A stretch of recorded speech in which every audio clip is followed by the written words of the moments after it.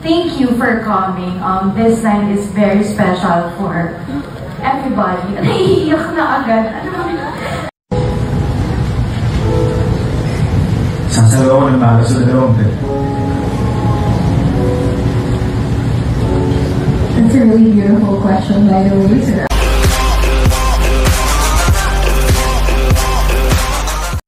Nitong nakaraang October 4, inilabas na ng GMA Pictures ang official trailer ng pelikula nila Alden Richards at Julia Montes na 5 Breakups and a Romance, kung saan sinabayan pa ito ng special red carpet gala para ipresenta ang buong cast sa nasabing movie.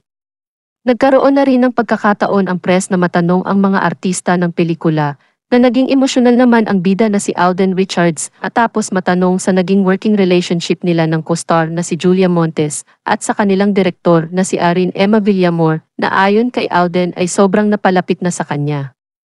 Matapos nga ang 4 na taon simula nang gawin ni Alden ang pelikulang Hello Love Goodbye noong 2019 ay ngayon na lamang siya gumawa ulit ng pelikula kaya sobrang memorable sa kanilang lahat ang movie na ito.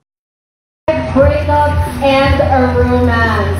Round of applause, everybody. I think we can do louder than that. Welcome, of course, Justine and Lance. Take a good look at our stars.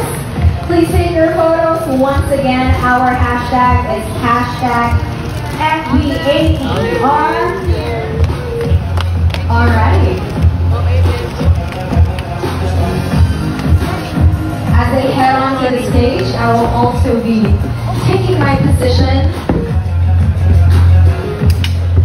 Welcome, welcome.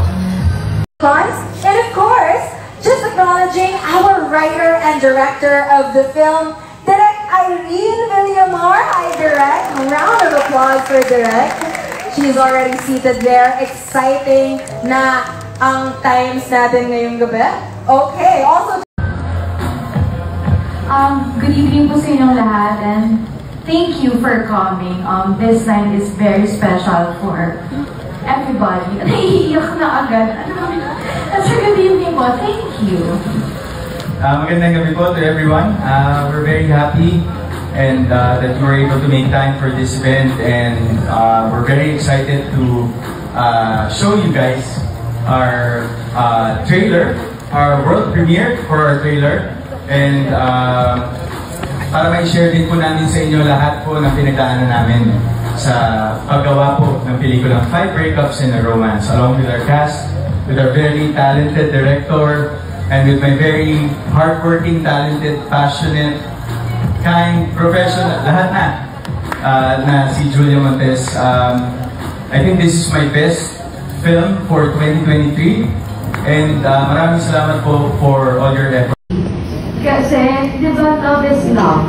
And, siguro, the max siguro na nagawa ko for love is, even, not romantically, but even the person don't love me or don't like the current situation, when I promise, ginagawa ko talaga. So, when I say na, I'll be there for you till the end.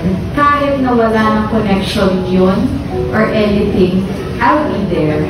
Ganun yung love eh. Wala siyang limit. Hindi siya yung forget. Wala na kayong relationship that will end. Love is love. You can love the person from afar.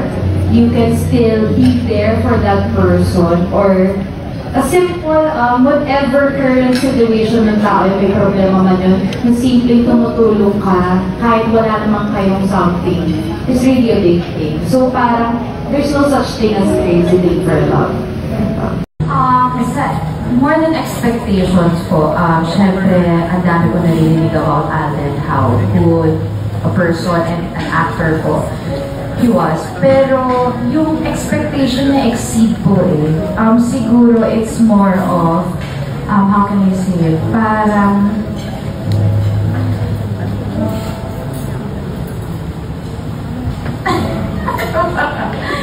siguro talaga ano eh,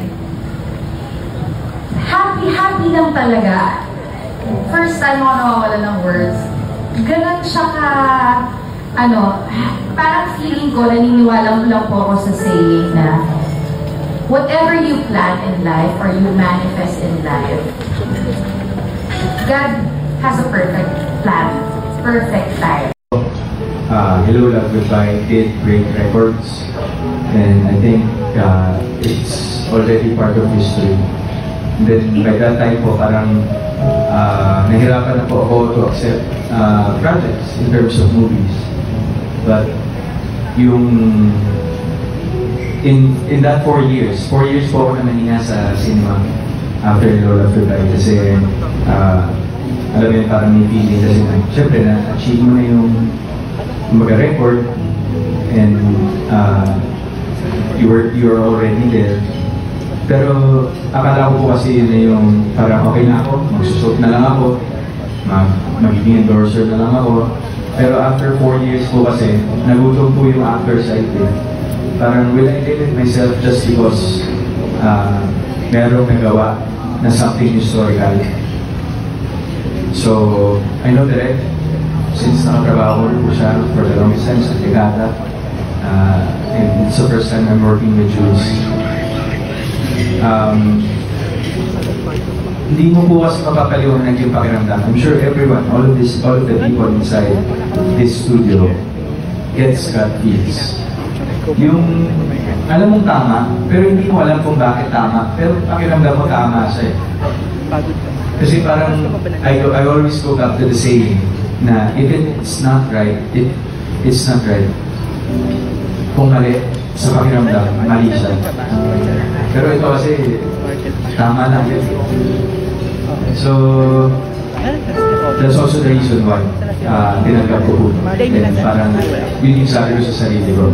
Hayaan ko bang mamatay yung passion ko sa pag-acting dahil lang sa numero, dahil lang sa mga records. That's the death of an actor for me. The only failure in life is not doing the things that you need to do and that you have to do. Sasayaw ako ng para sa dalawang bed. That's a really beautiful question, by the way, Sir Alden. We were not in a good place in our lives.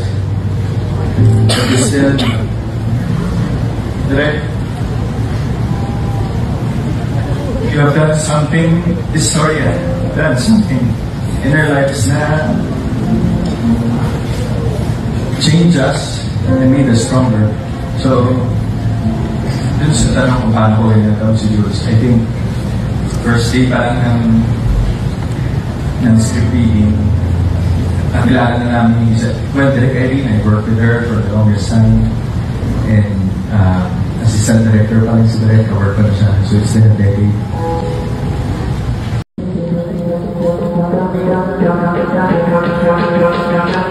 I know we have fans of Alden and Joya inside the venue, but of course there are also supporters outside. Thank you so much for joining our stars and just for supporting them throughout their careers, and of course this movie as well.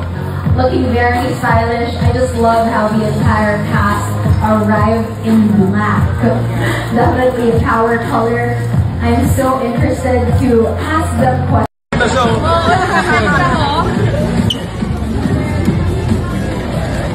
The right now po. And then 3, 2, 1 to the center.